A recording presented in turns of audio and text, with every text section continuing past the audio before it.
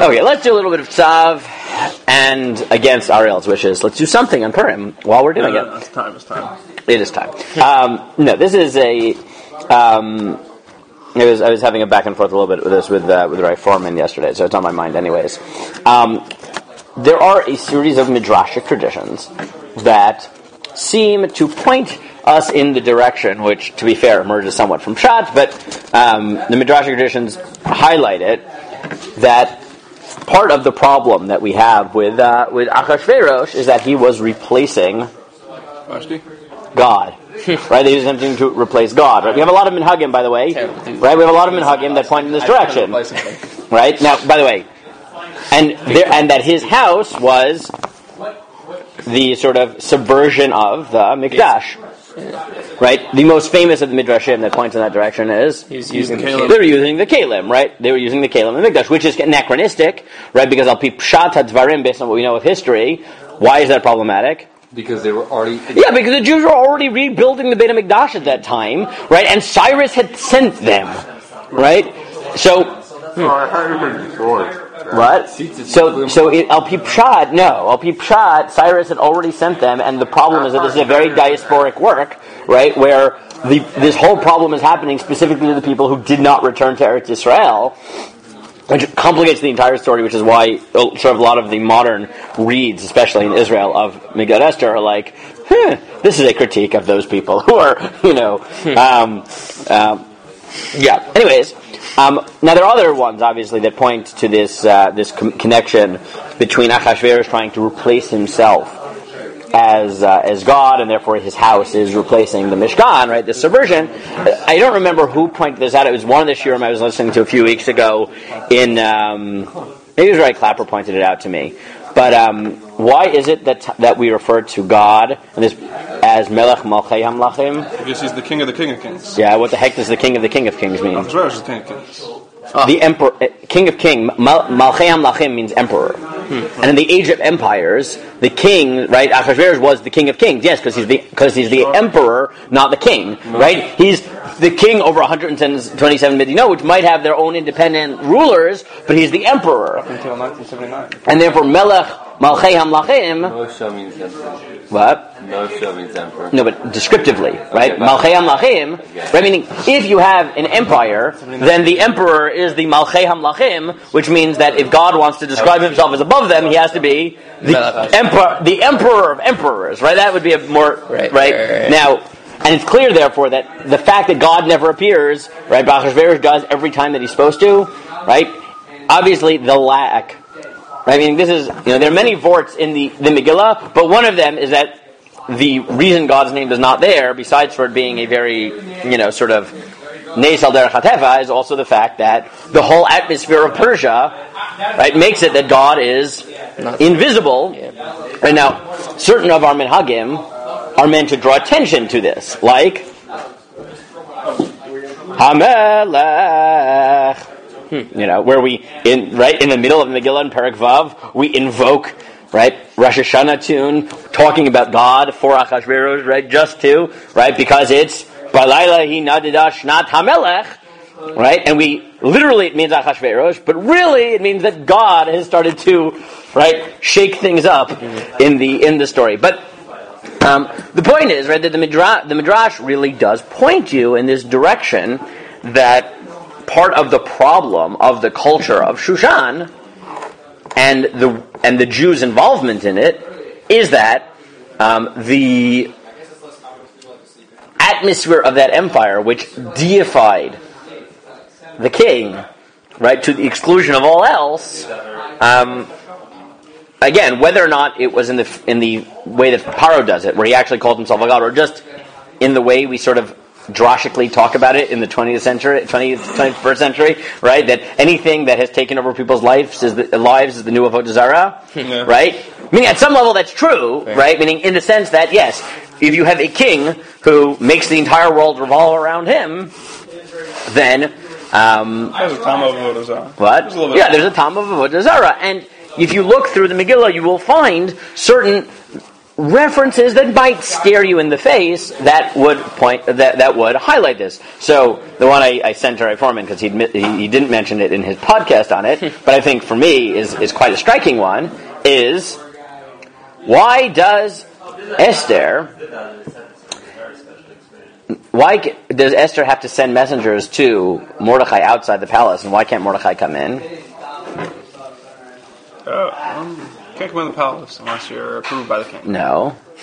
Mordechai didn't want to go. Because you can't come into the palace Unless you're dressed in levush sak. Oh, yes. Right? Dressed in clothes of mourning. Right? That's right. Neither can the Kohanim enter the Beit HaMikdash when they are in states of mourning. Right? There's this notion that mourning is antithetical to the house of the king. Right? Now, of course, there's also, Esther going into the king and her life being hanging in the balance as she enters into the inner chambers of the king, which sounds very Yom Kippur, Kodesh HaKadoshim-like, and that the king has the power to grant life or death by extending his sharvit. That sounds very godlike. I mean, the whole point is that he treats himself like a god, and his king, right, his castle is his sanctum. Right. Now, great. What does that have to do with the Parsha? Right? Now, so this is something Ray Foreman points out that really brings us back to the Parsha, is, and this actually works very well with the Midrash. The Midrash says, why did Achashverosh throw his insane party when he did? Which is, by the way, the craziest party ever.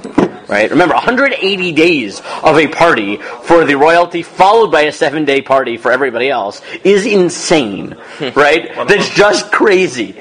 I don't know. Maybe we've just been in yeshiva for 180 days. Do you understand how long of a party that is? Like a drunken orgy for 180 days. Okay? It's a good time. Amazing. What do Chazal say the point of the party was? Legitimate his kingdom.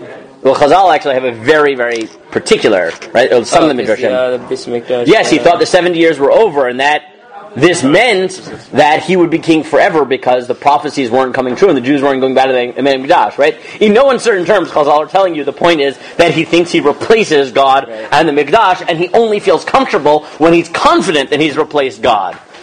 So how does he inaugurate the new era? Big party. Yeah, what type of party? A 7-day party followed by a 1-day party.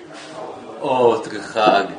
No, it's like the inauguration of the Mishkan. In Tzav you have 7 days. Uvayom Hashmini, you have the 8th day where you try to take it up a level, right? Where you actually go into the Mikdash. And what does he do on the 8th day? Kills Vashti. Well, no. First he tries to bring Vashti in, and then you get a reverse Shmini moment, right? Because Nadav and Avihu enter when they're not supposed to and get killed, and Vashti refuses to come in when she's called and gets killed / banished. Right? You have a 7-day followed by 8th day final celebration of party. Right? So Ray Foreman argues that following this midrashic tradition, the Tanakh is trying to draw your attention to the fact that he really is trying to take over God, and therefore, imbuing, again, sanctity. I'll use sanctity in the broader sense of the word, right? But sanctity is the wrong word. Divinity. Divinity is a great word in the ancient, right? The divine right of kings, right? To give divinity to his malchut, right? And the way you do that is with a 7-day inauguration followed by the 8th day climax, right? Which is exactly what he does. And then you get this fascinating inverted parallel where Nadav and Avihu end that process by coming in when they're not supposed to, right? And Vashti refuses to come into the inner sanctum, right? And therefore gets killed. And therefore, as you sort of go through Tzav and Shmini, right, and you think of what it's like to have a godly abode in this world, where there are laws and controls, and we're in it for God, and we're not totally losing ourselves, v'chulei, Achashverosh, Purim, stands as the exact opposite of a person saying, no, I'm God, right? I am the only thing that's important. And what is the upshot of that? Instead of over and over, Kasher Tzivashem, Moshe, Zot Torah Ta'olah, Zot Torah HaMincha, all the laws and procedures, what is there? Big party.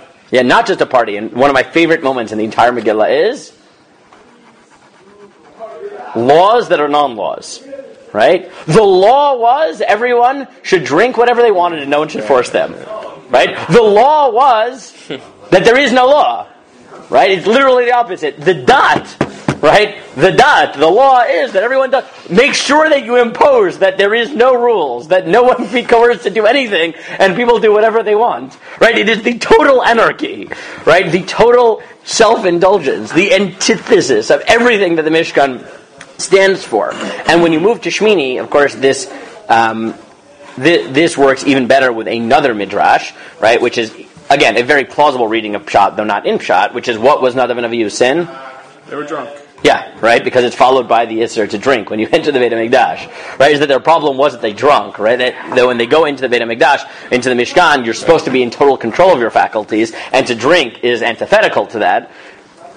The Purim story, which is a 187-day drunken whatever, right, obviously stands as the anti-Mikdash in that sense. Okay, so those are just some thoughts on, Tzav, Shmini, / Mishkan, versus Achashverosh. Again, there's a lot more that you can do with this, but those are just some initial thoughts to get you thinking. And again, none of this is in Pshat, right? This is all a lot of, right, Chazal see behind the scenes. And again, whether they mean this literally or not, or they just mean recognize that what Achashverosh is doing is deifying himself and therefore driving God out of the picture, right? Which is Pshat, right? That is Pshat, right? The fact that Achashverosh has deified himself, right, and has driven God out of the picture, that I think is Pshat in the Megillah. That's not like right? Whether he actually was using the Kelim and the Mikdash and consciously subverting God, that already is the Midrash. But Midrash is drawing attention to what is clearly there, and when then you look at it in contrast to Mishkan, you do, for sure, see two different worldviews, which, if nothing else, is, right, the theme of the Megillah. Remember, that is the theme of the Megillah, that we have different laws than everybody else. Right? That is actually the theme of the part of the theme, anyways, of the Megillah. Okay, so those are just some thoughts for Tzav, Shmini, and